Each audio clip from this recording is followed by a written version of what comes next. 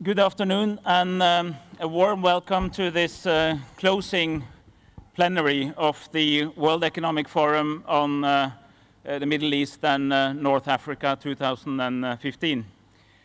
In this summit, we've had a special program on addressing violent extremism.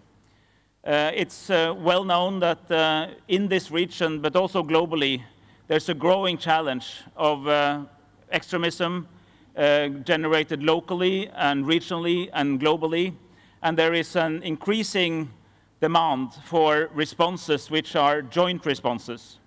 That's why we call this panel a shared responsibility. We believe that this is something that has to be dealt with by governments, by all means, international organizations, but also by the private sector, by businesses and non-governmental organizations alike. We have an excellent panel to help inspire us and to lead the discussion on this. We have 6 speakers and 1 hour, so we have to be very effective in the use of our time.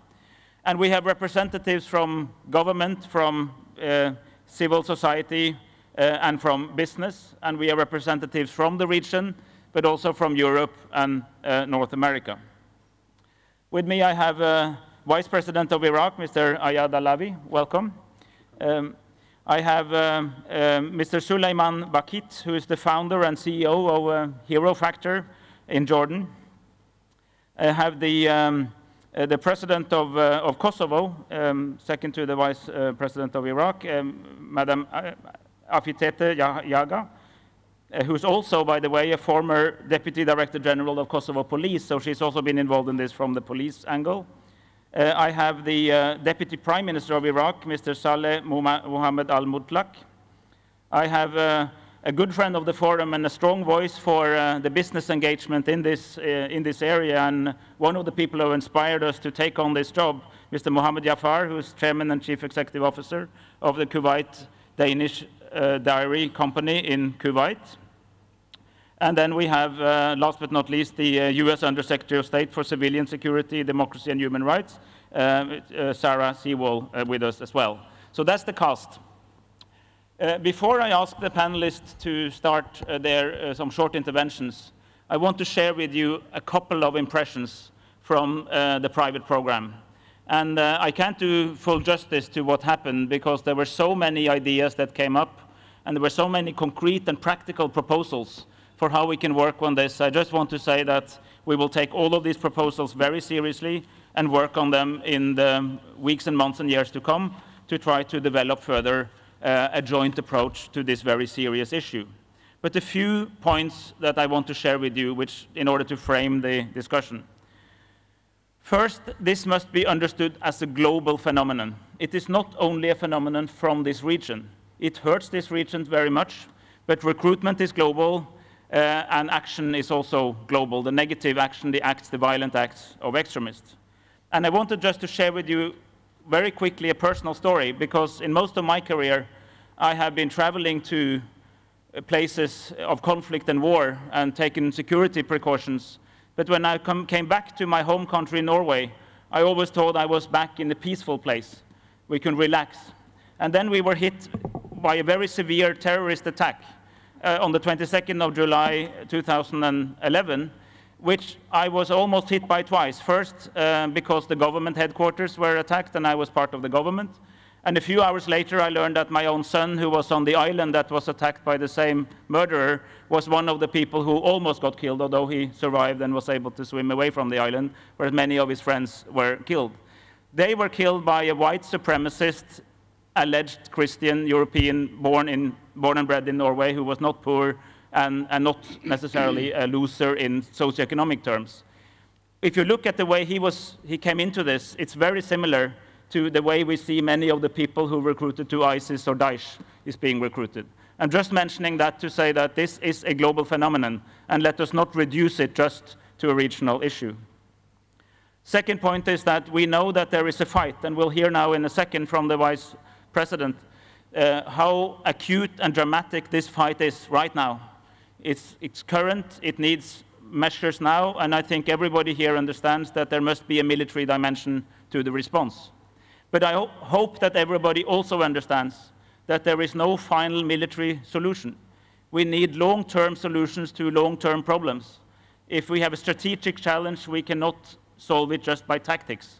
So it's very important to connect the broad picture of economic opportunity, of jobs, fair jobs, growth, political and economic exclusion, societal change in the right direction to this broader picture. So these are the things we were talking about over these 3 days in the special program. I will now invite the Vice President of Iraq, Mr. Allawi, to take us into what's happening right now in your country, what is the challenge, and where are you in this very moment in the fight? Arabic or English? If you like Arabic, we have. التحدي Just give people الكبير 1 second.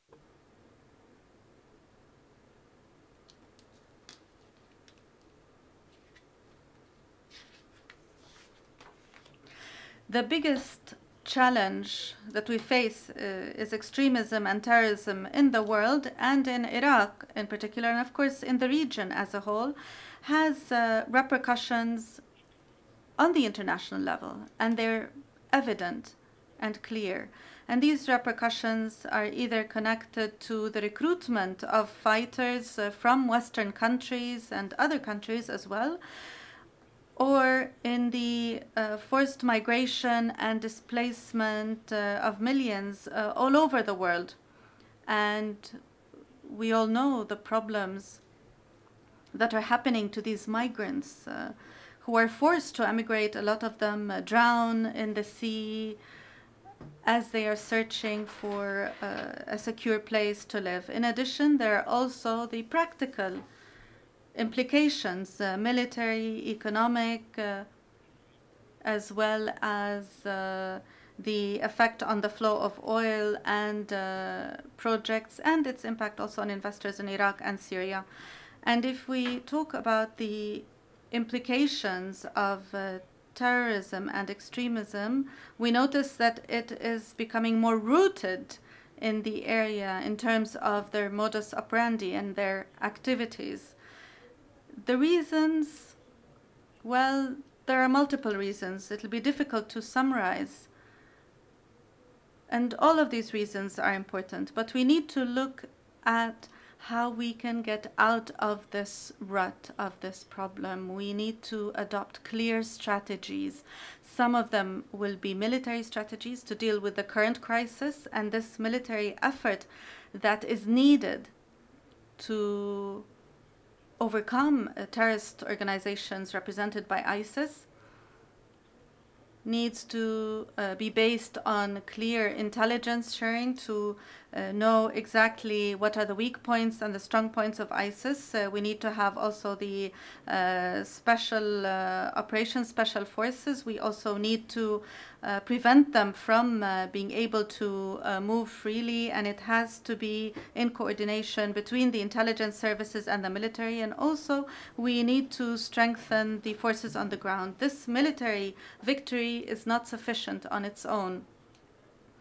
Without coordination between all the countries that have a shared position against terrorism, and even if this coordination takes place, we will find another dilemma, we'll meet another dilemma, and that is the difficult economic and political situation, which means that when we develop these strategies, we need to have one clear strategy dealing with the political victory and economic victory through developing conducive economic environments that are community friendly, because what we see now is a lot of poverty spreading within the society, especially amongst the young. So the political victory is connected and it complements the military victory. And at the same time, we need to ensure its sustainability, and the sustainability of this victory will come through putting a lot of checks and balances, and starting with the political reconciliation and developing or reviewing education and other issues that will ensure sustainability and that will stop youth from resorting to extremism. We need a lot of political reform. There are many countries that need political reform and economic reform, and this reform needs to guarantee the unity and integrity of these societies.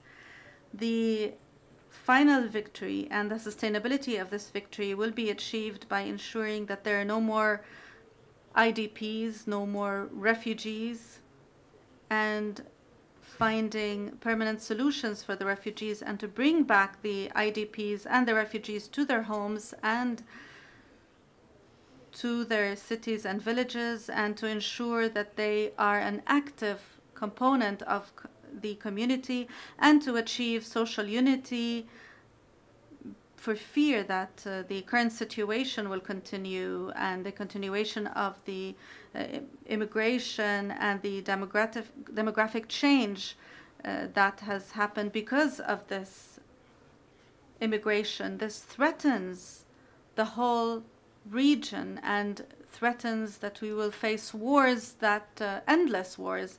I will stop here to give the opportunity to the others, and I can speak more in the Q&A session.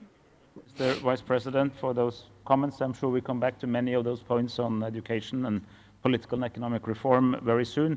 I'd now like to go to the opposite end of the panel here, to Mr. Sulaiman Bakit, who was involved in the side program that I mentioned. And I know that you've been watching very closely also on grassroots level. What is it actually that takes people, that brings people to join Daesh or ISIS or similar movement? What is the root cause, or what is the motivation factors, please? Sure. Everything begins with a story, so allow me to share a small story with you. When I came back to Jordan and started doing my work, I went to did focus groups, talking to the youth in Jordan, kids, and I asked them a simple question: who are your heroes? And I was shocked at the response. They looked at me and said, well, what do you mean? What does that mean? Like, we don't really have any real heroes, but we hear a lot about Bin Laden and Zarqawi. I'm like, well, what do you hear about them? They said, well, we hear that they protect us, they defend us. I'm like, defend you against whom? Against the government and against America and the West, because they're out there to kill us, which is extremist narrative 101.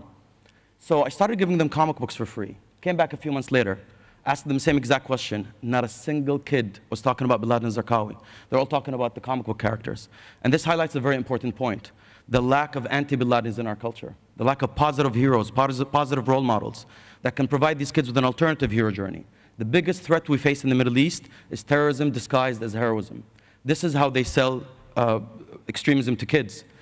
Part of the problem with the counter-narratives all over the world is our counter-narrative for most governments is, don't be a terrorist for the youth. In fact, what the extremists are telling them is, come, be a hero, which is a lot more attractive.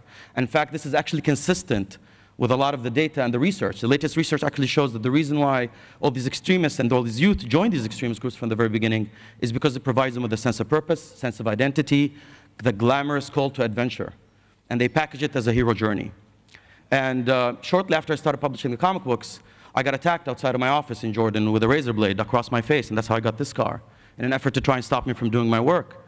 Two things happened as a result. One, my dating life improved exponentially.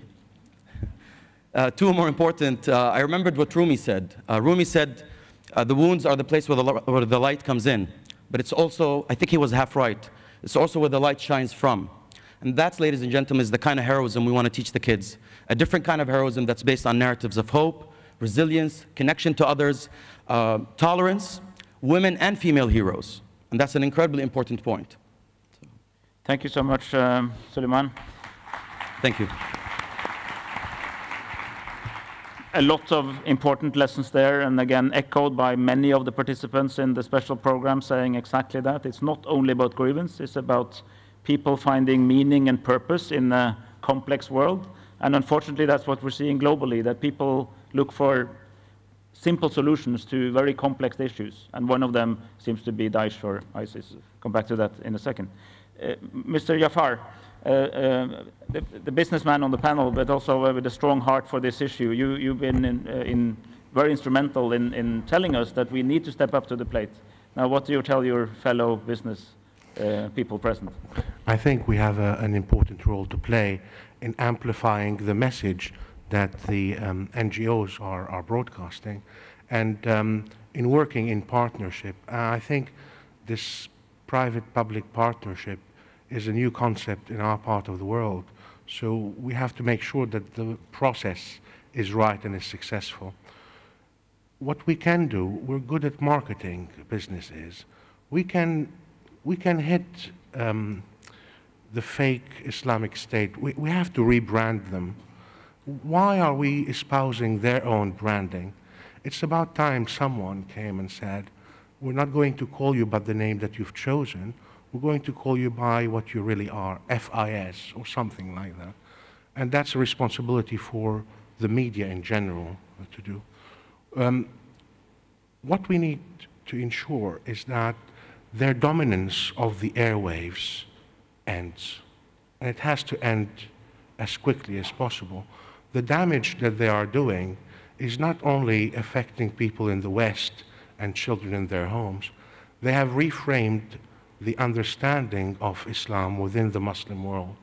They haven't hijacked the religion, they have relabeled it. And the future generations, the 5 and 6 and 8-year-old kids, your children at home, who have iPhones in their pockets, are exposed on a daily basis to this poison. If you don't do anything about it, the problem that you see today is going to be nothing compared to the problem that we will see in 10 and 20 years' time. Back to business. We have to quantify the cost of doing nothing. We have to find out in our schools, in our mosques, how many people think in an extreme way. What's the breadth, what's the depth of that thinking? And if we do nothing, will the problem jump from a scale of 10, which is the worst possible today, to a scale of 20 tomorrow? So let's quantify the problem and let's do something about it through a public-private partnership on a regional basis. Let's x-ray the problem on a country-by-country basis. The needs of Jordan are different from the needs of Kuwait, from the needs of Saudi Arabia. Let's find out what the problem is together from a business perspective, and let us beat those people with less funds than ISIS has committed. You know, if you ask yourself, how did ISIS come to prominence? What's their marketing budget? And what's our marketing budget? And what are we going to do about it? So I think the business community, let's come with innovation. Let's come with a change in approach. And if they are marketing joining this gangster club because you become a hero, we have to think, what are we marketing? What are we selling to the kids? And I think if business can join forces with the NGOs to amplify their stories using business techniques and best-in-class, knowledge of the web, working with people like Google, others with algorithms, so that we can actually send this message to those that matter, that would be a great, great achievement. And I hope that the business community will reach within its arsenal of technical knowledge within, and also speak with, let's put our money where our mouth is. Let's also come and fund these projects in a way that makes a measurable difference. I think measurable difference is important. A strong appeal also to the private sector, which we from the World Economic Forum strongly would like to echo, and that's why we're putting such an emphasis on this. Undersecretary Sewall, President Obama, Secretary Kerry and yourself seems very committed to that, and I had the pleasure of representing the forum at the White House Summit in February, which was very much a multi-stakeholder effort. Can you say a little bit more about how the US administration is planning to take this forward? Thank you, Espen. You are absolutely right. The President and the Secretary have really begun an important reevaluation of our overall approach to violent extremism, and I'd like to explain that. I'd like to talk about some of the challenges that we see ahead, and then I'd like to talk briefly about some of the international architecture and process in which we are participating and of which our conversation is now a part.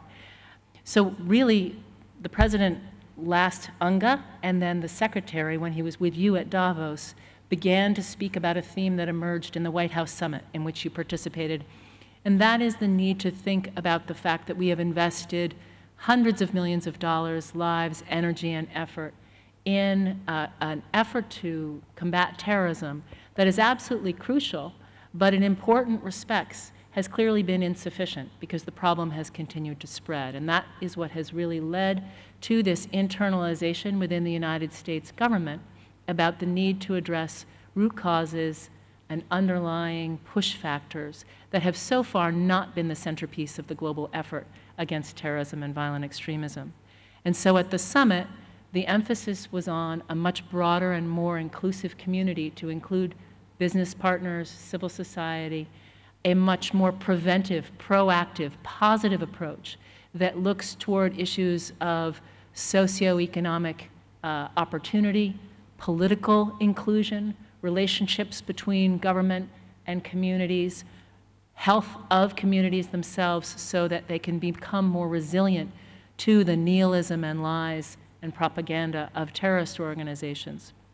And so the White House summit, I think, really epitomized a global, a new opening for the global conversation about terrorism, one that moved us to broaden our response in very exciting directions. Now, there are some specific challenges that were really highlighted despite the excitement of our conviction that we needed to be getting ahead of the next ISIL and thinking about the next generation challenge. And that had to do with the need for a better understanding among all of the many variables that lead people to extremism, and to think about it both at the level of individual recruitment, but also at the level of community engagement. So, for example, we need to disaggregate between ideology that pulls people and different kinds of factors that will be very unique depending on the local circumstance, the country, the region, the town, the community within the town. We need to understand where the primary factors lie, because we don't have the resources, nor do we have the time to make every country perfect. We have to identify the seams and vulnerabilities within our communities and really address concentrated efforts there. And so the emphasis on needing to diagnose specifically what the drivers are, and then integrating our efforts so that we address all of those relevant drivers for that particular community comprehensively and in a united way, that's a really tall order. And that requires enormous integration of the civil society organizations that are on the ground working with these communities, with the private sector that very much understands and can help drive and expand the futures for these communities, with the governments that are charged for the safety of these communities. So there are significant challenges ahead, but it's very exciting that the global conversation has begun to turn. And so following on the White House summit, which was just in February, there are now a host of regional summits going on. I just came from one in Tirana, Albania, that was a Balkans regional summit on countering violent extremism. There will be nearly a dozen more occurring, and you can find them on the cvesummit.org website, where you can learn more about the research that's currently been going on and the plan ahead, including the specific work that governments have committed to undertaking. Among those are national action plans that should be undertaken collectively, as this conversation has been collective, among governments, private sector, and civil society. And that work, those national action plans, the results from the summits, will all come together again at UNGA. So it's thrilling for me to see the World Economic Forum stepping in to provide an architecture for the private sector, which lacks one, and is so essential to this conversation. And the events of yesterday and today have only underscored how vitally important this conversation is and how much of a contribution you all can make to this generational challenge ahead of us. Thank you very much, Undersecretary Sewall. I would now like to go to President Jahjaga from Kosovo and the European on the panel as well. Your country has been developing some innovative approaches to deal with this, because I think, as we said initially, this is really a global phenomenon. It has to be met by global responses. What is your experience and your recommendation?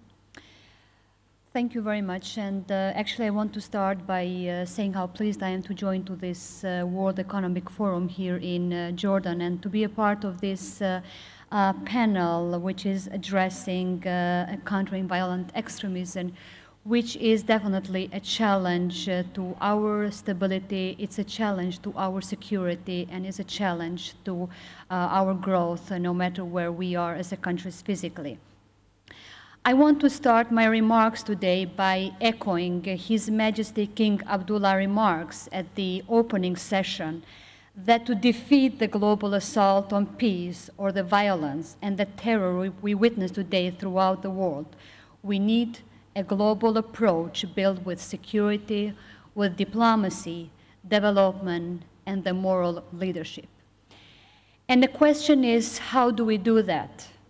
As first, the work begins at home. In our own countries, each and every one of us should commit ourselves to strengthen the legitimacy of our state. And the legitimacy is achieved through the performance. We should not only double, but we should triple all of our efforts to pave our way for innovation and for the investment, by removing all of the structural and the practical obstacles that are scaring or scares away the investors. The state must be present. The state institution should be visible through the provision of the infrastructure, of the energy, of the water supply, of the waste management, of the healthcare, of education, and of course, on the effective fight against organized crime and the corruption. The state must also lead the reform process. It must be ahead of the curve. And in every step of the decision-making, it should invite the private sector in order to ensure them that will favor all of this reform process, will favor the private sector, and it will not limit it. The state must also be accountable towards its citizens. It should allow the citizens to be a part of all of the transition and transformation process that the state is going. The citizens need to be a part of every step ahead of all of these stages and the exercise introduced by the state, because we need the ownership. And all of these benchmarks will help strengthen the so much needed, the feeling of the safety and security that is base to any of the prosperity. And the counterterrorism, or the terrorism and extremism, can be bestly countered by engaging in all the sectors, by engaging all the layers of our societies to promote the inclusion. Inclusion in governance and inclusion in growth. Opportunities should be equal towards all the citizens and towards everyone. No one should be left aside, and no one should be kept aside, because division and exclusions are the breeding ground for the extremism. They exploit divisions, and they exploit also grievances. The stories of our countries are the stories of the hard-working people who want a better future for their country, for themselves, and for their families.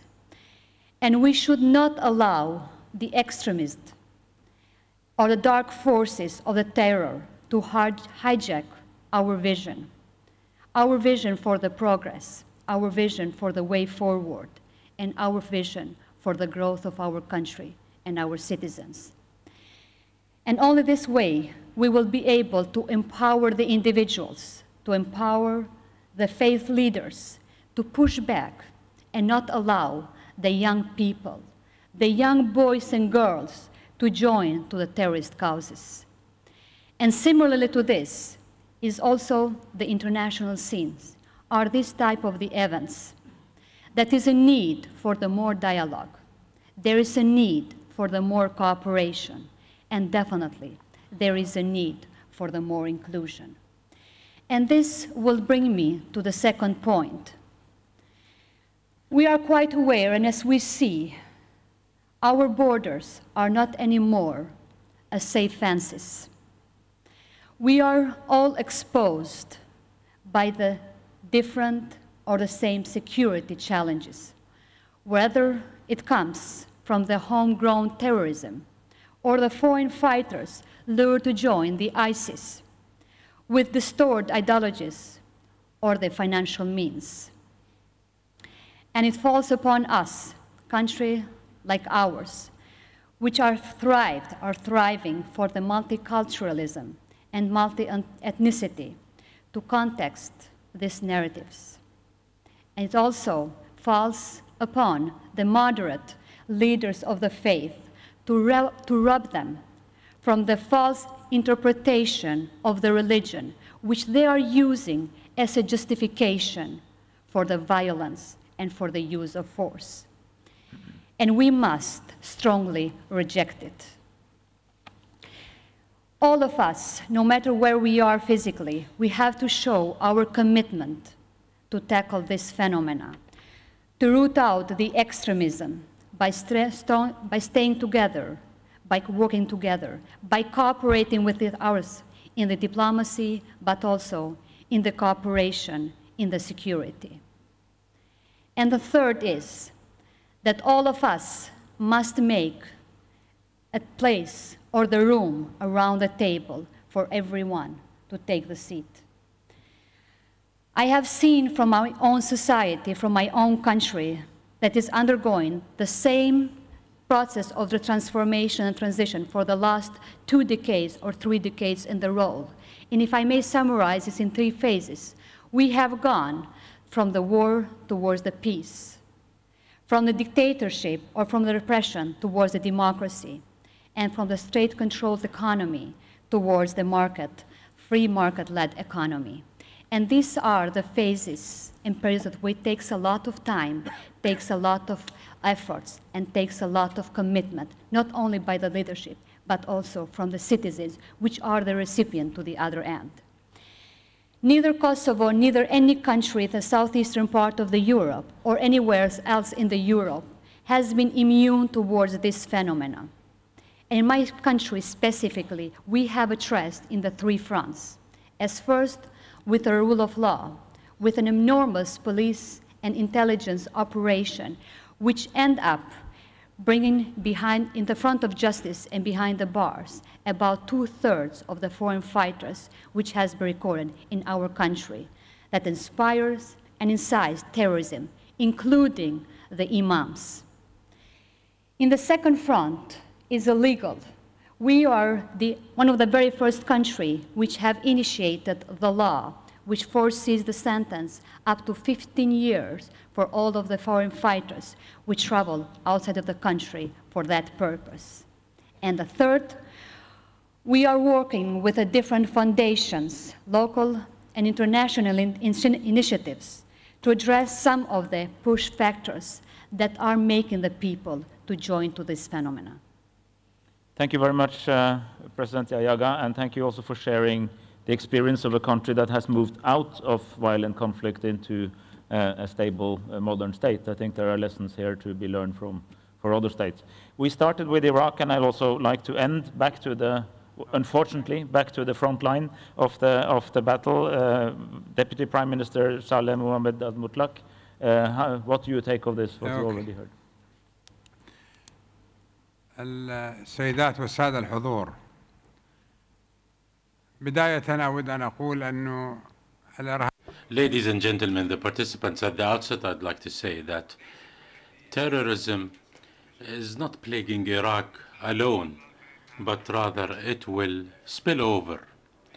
And should it spill over the borders, of course, it will undermine stability and security across the whole globe. And that's why the entire international community has to step up its efforts to fight such a phenomenon. Therefore, we cannot expect that Iraq on its own, or Lebanon alone, or any other third Arab country for that matter, can really fight against terrorism without the help of the international community. Terrorism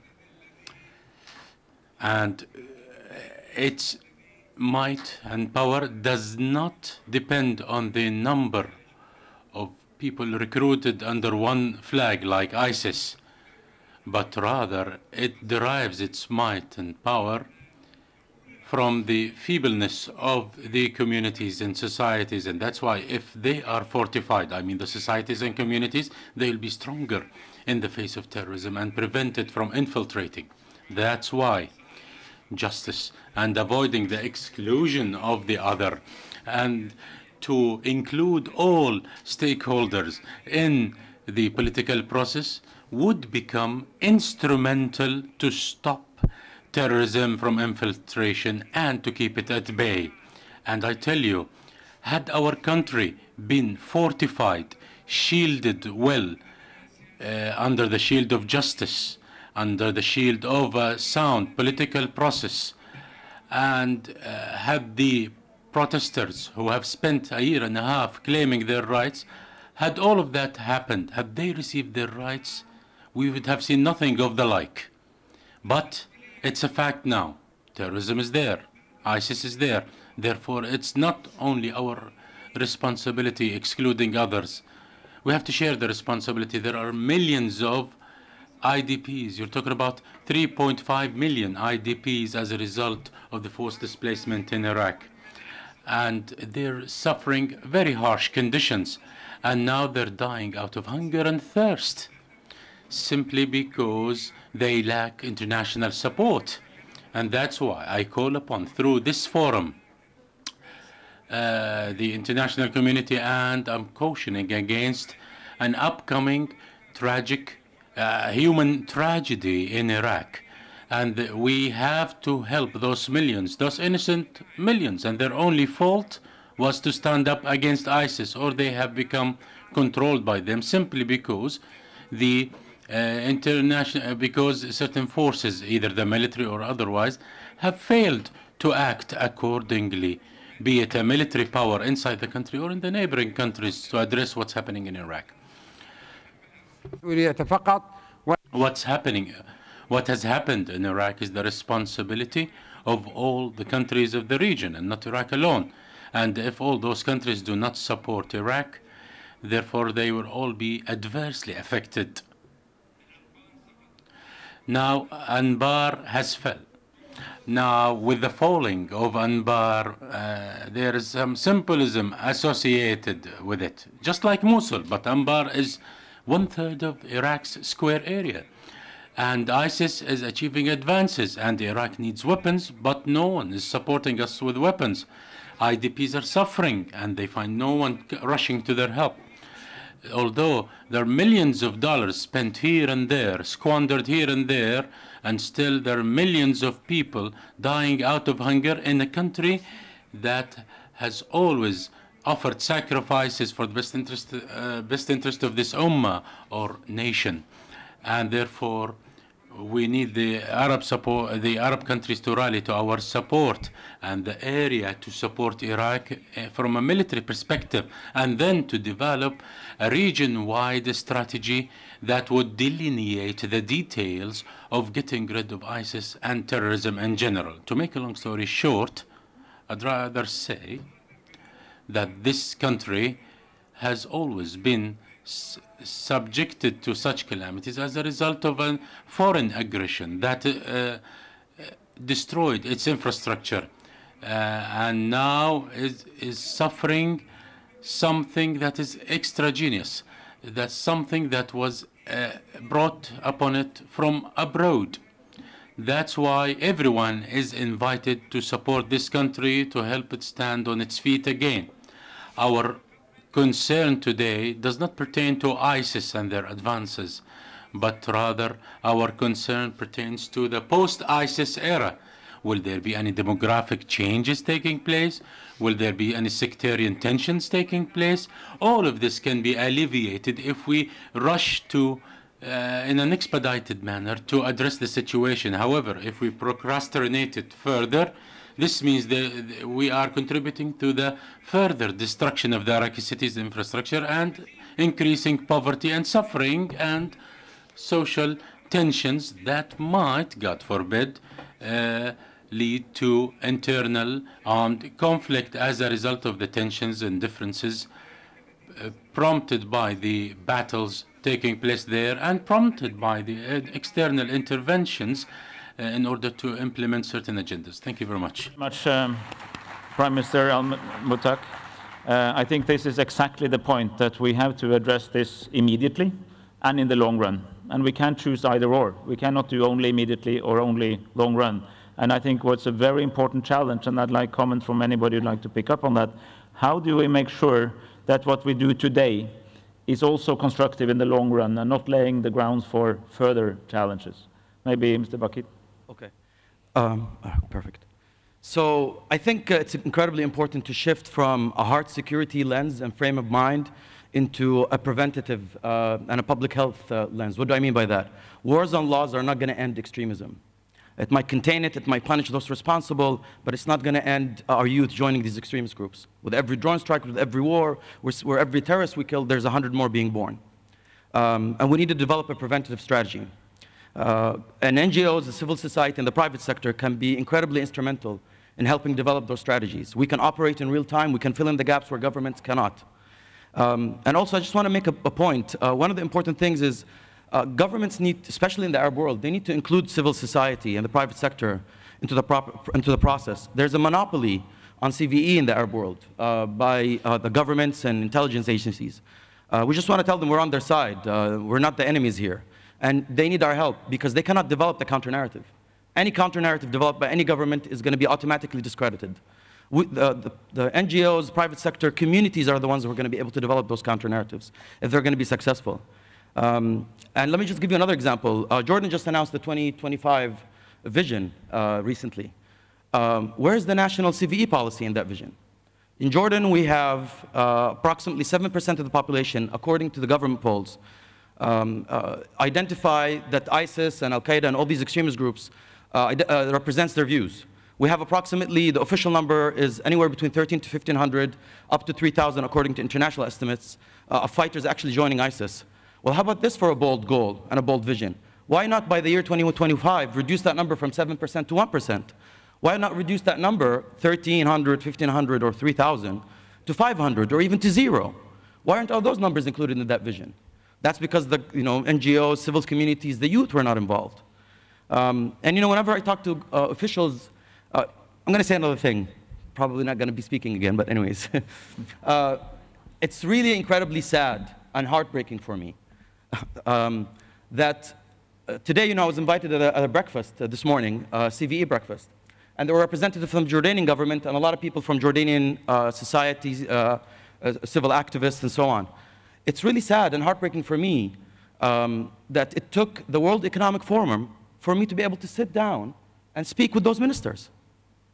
Why aren't we having those conversations among ourselves right now? What is holding us back? And last but not least, when we're talking to the governments, one thing they always say, oh, this is going to take a long time, this is going to take generations. Yeah, and to echo what was said on this panel, the cost of doing nothing, we have done nothing in the last 20 years, and look what we're seeing today. The cost of doing nothing is ISIS. So we really need to start right now. The time for heroes has always been, will always be right now. Thank you. I assume that, thank you very much. I will open for a few questions. We have just a few minutes, but I feel there is a question being thought about by many participants, which is this. I'm a business CEO, I would like to help, but little me, what can I do? Because this is so complex, it's so big, and the action I can take will not have an effect. What's the answer? And if anybody would like to pick up on that, maybe Mr. Jaafar first. I think if you have that mindset to want to help, I think that's a very good start. I liken this to many orchestras. There's a lot happening, not only in our region, but in many regions. We don't need to reinvent the wheel. We simply need to align our efforts. We need to see what orchestra there is. You said you came from Albania, where there was a conference like that. There was one in New York. There are conferences in the Middle East. Let's align those efforts together and be focused on the problems that matter to each country. So the issues in Iraq will be particular to Iraq. We need a thorough understanding of what these issues are, and then you can get Iraqi companies, but also on a regional basis, we have to own it. I think what you said, that we cannot do it alone, but we must do a lot. We must do what we can, because we know our problem better than others do. And others can give us some guidance, maybe some mentoring or some resources, but we have to do some heavy lifting. And I think what would be useful after the meeting is over is if we are able to have another meeting, a workshop, a coalition of the willing, as you were. So those who are interested should contact their forum responsible, and we will gather again for a day or two and see what more we can do. We must keep the momentum. We must not go home and do nothing. And we will each bring to the table something that is useful to this venture. I think if we need an orchestra, we probably need some kind of a conductor as well to bring the thing together. We can bring several conductors and then have a master conductor. And hope they play the same song. Okay, the first question is the lady in the second row there. And please, questions rather than comments. My name is Raghida Dargham of Al Haya and Beirut Institute, and it's okay to ask in English, Dr. Mutlaq, معليش ولا تفضل بالعربي؟ لا, go ahead. As you like. When you could answer بالعربي مثل ما بتريد. The question is for both, Dr. Allawi as well. The problem with the Daesh phenomena taking over Al-Anbar and big chunks of Syria is that it's something that is not, we don't understand yet. So who are they? Who is backing them? What has happened? Why is it happening so fast? Are they remnants of the Barth? Are they some other players from outside? I guess my question is that, do we understand first, who are they? Who's supporting them? Why is there not enough support, as you just said, Dr. Mutlaq? And in which case, are they the same in Syria and Iraq? And what do you mean that you're asking people to just come and help us? Doing what? Against whom? If in fact they are part of our society. Thank you. I suggest that we collect a couple of questions so we make sure that we have the floor. The first row here, please. Lu'ay al-Khatib from Iraq. We are witnessing Third World War, where the primary weapon that been used as radicalism. There is an international coalition fighting and another international coalition, but from foreign fighters, known as ISIS. Before used to be Qaeda. In the future, we don't know what kind of products that the world will produce. The question is, don't you think it's time to hold countries accountable on the literatures and education that they breed their children? Where if you would investigate any of these materials, you will find a lot of radicalizing materials that breeding future generation to produce more and more killers and to basically inject in the society. Thank you. Thank you very much. Then I had a question from a gentleman here on the fourth row. Yeah. Standing there. Yeah. Thank you so much. This is Samar Mubarak from University of Baghdad. I'll pass my question to Mr. Allawi and Mr. Mutlaq in Arabic, just to make sure they will get it on the right way. Yeah, under my English, not under their understanding.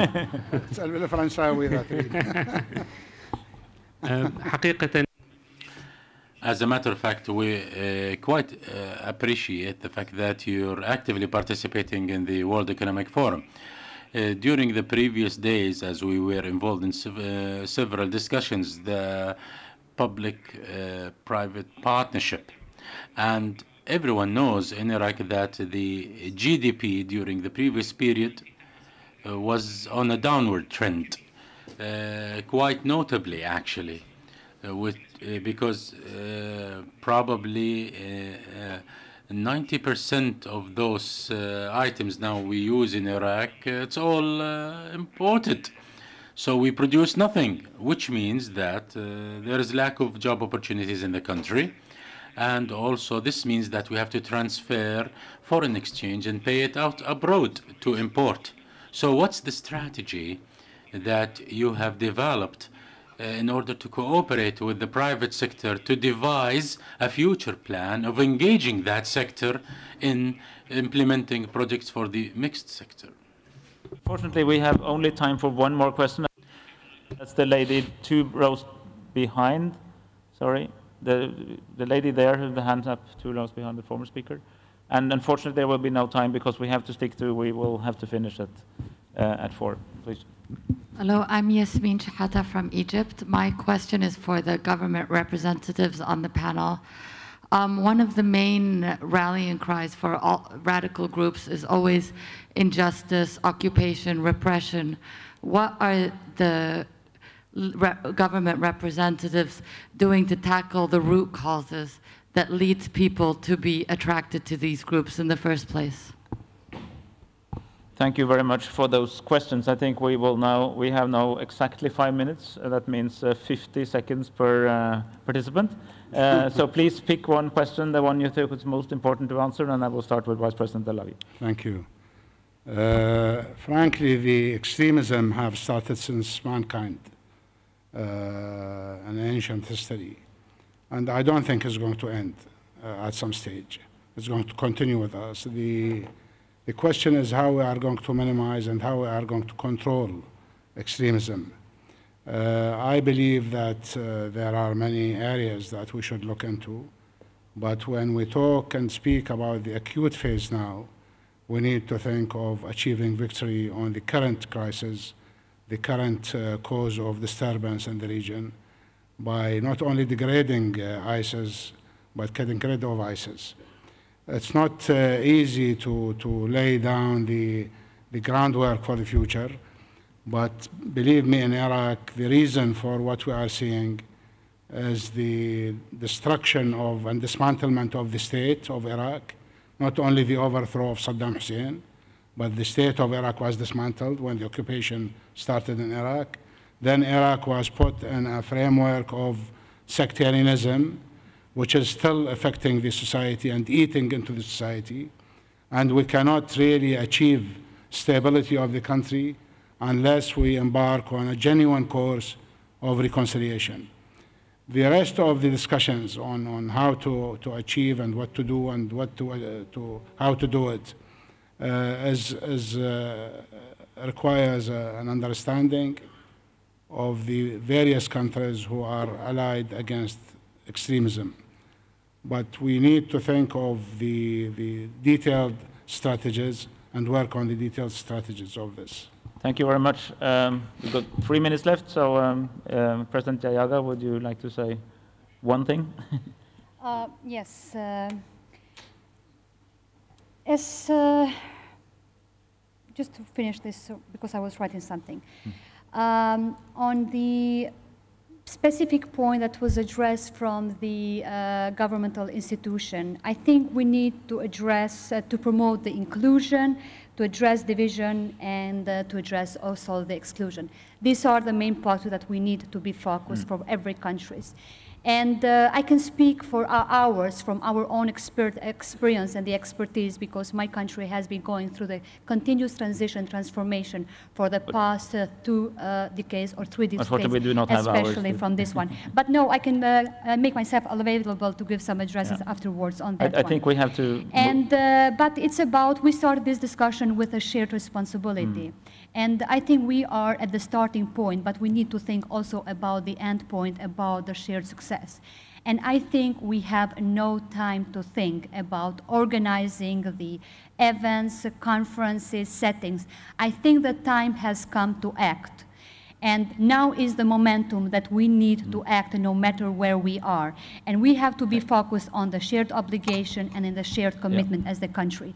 And we need to cooperate with each other, and we should exclude and keep ourselves away of the political differences and others. Because my country faces with a lot of political differences with some other countries in the region. And when we speak about the safety and the security of our citizens, I think we should keep this from aside in order to provide the basic thing to our citizens, access to the safety and the security. I think we have to move further. Deputy Prime Minister, if you have one final point. Answering the question, about who are Daesh and who is sponsoring them. We wish to know who are sponsoring Daesh. It is a very, very big question. Dr. Amr Musa yesterday emphasized on that, and I also have the same worry. Who are they? Who is really supporting them? What are the aims after that? What are the aims after Daesh? What do they want from the region? What do they want from Iraq? Are we going to find a united region as we see it now? Are we going to see the right countries as we see now, or are we going to see something else? Thank you. Thank you very much. I simply now have to say that of the three remaining, the one of you who have the most interesting one sentence to say can volunteer. Half a sentence. I think I delegate my time to myself. Same here. I will say that at the White House summit, to the question of governance, at the White House summit, Secretary General Ban Ki-moon made a very important point. He said, first of all, governments are very responsible in the sense that they have to be careful that their responses to terrorism do not generate more violent extremism. So they need to think about how they respond, how they use security and intelligence tools. The second point that he made was how governments govern will have a huge impact on the spread or lack thereof of violent extremism. So governance has now become part of this broader conversation about the underlying root causes.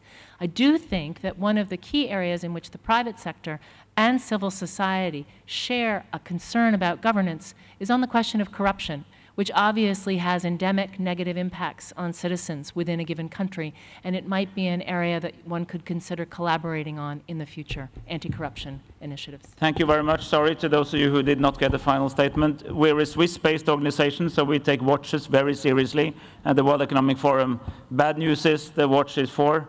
Good news is this conversation is not over, because the World Economic Forum is committed to continue this discourse in the days and weeks and months ahead, because we think it's very important, and we think that there is a multi-stakeholder contribution, and we thank you very much to all of you, and the General Assembly of the UN will be a next meeting point, or one of the coming meeting points where more of this will be taken further.